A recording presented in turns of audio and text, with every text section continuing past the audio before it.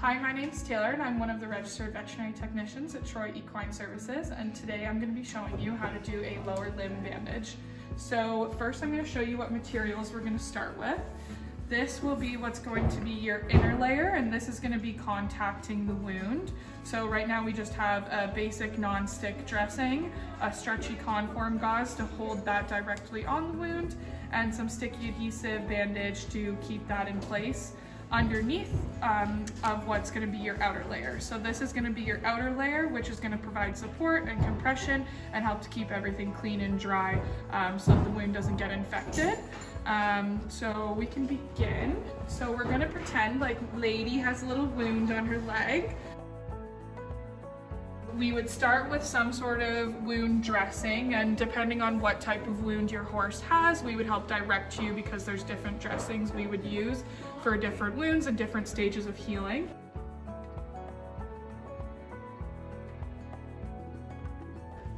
You would place your first layer against the wound like that, and then this is just a stretchy gauze that's going to hold this in place. Notice that I'm not pulling this tight around her leg.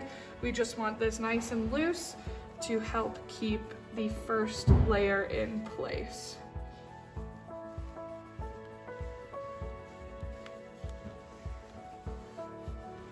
And we want to make sure that the top and the bottom of that first layer against the wound is fully covered by this gauze.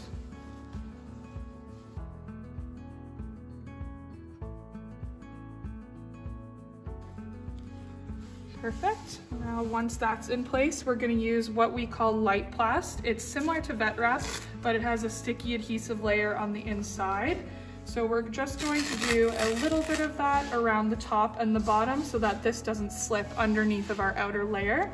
And what I like to do is unravel it a little bit so that I can release the tension. And then we're just going to do a couple times around the top and the bottom. And again with this, you want to make sure you're not pulling too tight. You want to wrap around and let the tension go.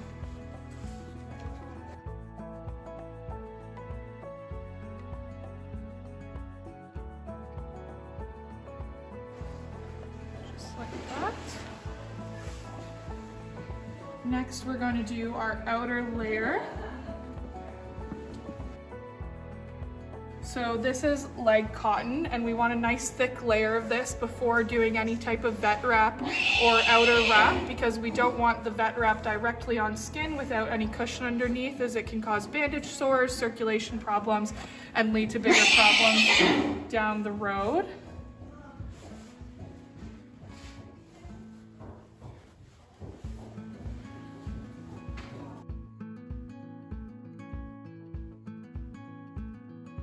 The next layer we're going to do is some brown gauze. This is going to help with compression and making sure the bandage is nice and tight. Because we have this white cushiony layer on underneath of the brown gauze, we can go pretty tight with this so that we make sure we have nice, good compression. And when I'm pulling something that's tight, I'm always making sure I'm pulling at the front of the cannon bone and never pulling the tension on the back of the leg where their ligaments and tendons are.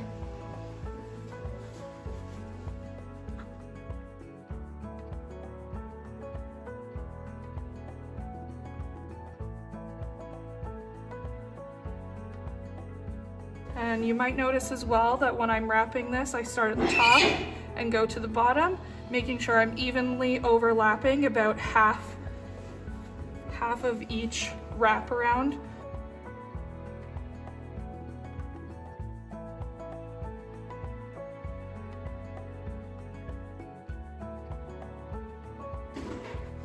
It's also important with this layer that you want to leave about an inch, these are a little big for her, but about an inch of the white cotton or padding at the top and the bottom. If we were to not do that, then this brown gauze would act like sort of a tourniquet and cut the circulation off in her leg.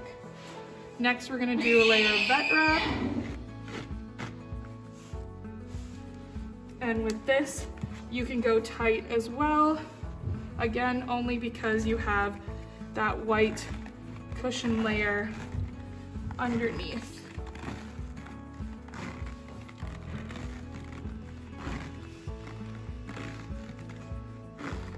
want to make sure you're using equal tension and pressure when applying this.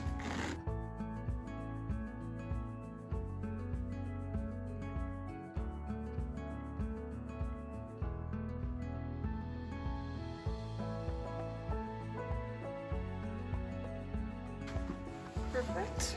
And then to finish it off, we're going to do another layer of that sticky light plast just at the top and bottom. This will help keep the bandage in place as well as keep any debris out of the bandage.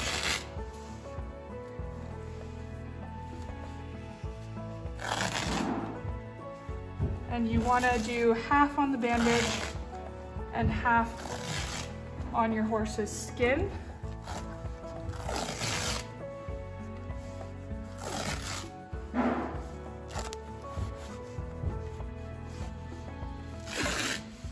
Again at the bottom.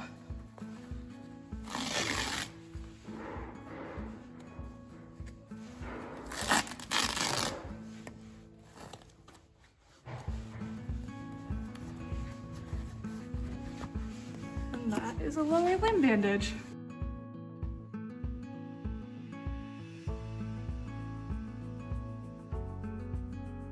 So to remove this bandage, you're gonna wanna get yourself a pair of bandage scissors. You can find these on Amazon.